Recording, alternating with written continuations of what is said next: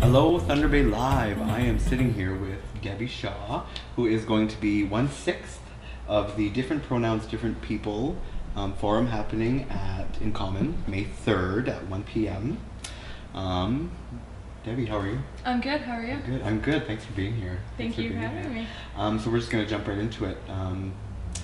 You identify as bisexual on the LGBTQ+ spectrum. Yes.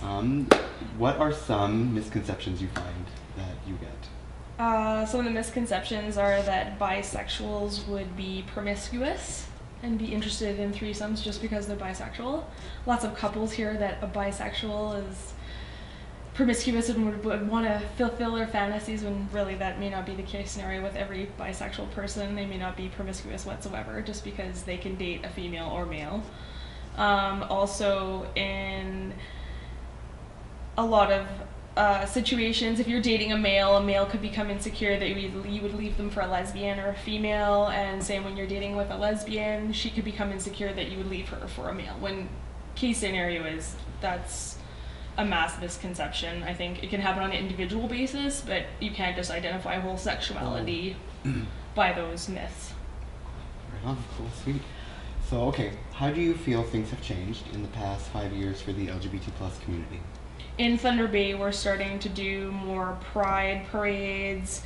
There's far more outreach for doing programs at bars and cafes.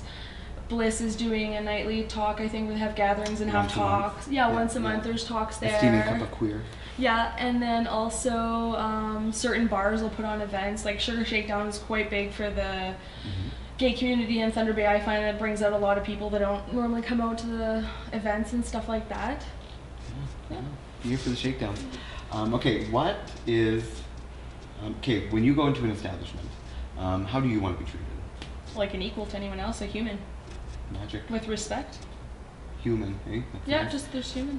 Okay, so I'll just cut you off. What kind of programs would you like to see for the LGBT community going forward? More situations just past the bar. You know, the bar is a fun, outgoing, but not every person in the community drinks. Right. You know, and also dealing with people drinking isn't always fun. So maybe more situations at local libraries to have, like, you know, books or movies on... Encompass all the Yeah, ages. because there's lots of films actually out there that, you know, you can have film night for a certain gay or bisexual or whatever, usually has a topic in it and stuff, and have talks about it maybe, or maybe more coffee shops or restaurants. More like day things as opposed to like night. Yeah, like, I mean, you can have evening events or just more. I think the library would be a really good idea. Cool. Have So film. One of the first steps, or one of the good steps that is happening, is that there is something going on, right? Okay. Different pronoun for different people. The forum happening In Common. That is May 3rd at 1 p.m. And if you have any questions that you would like to ask Debbie or any of the other panel members, you are more than free to join. Thanks for being with me, Deb. Thank you very much for having me. Yeah, anytime.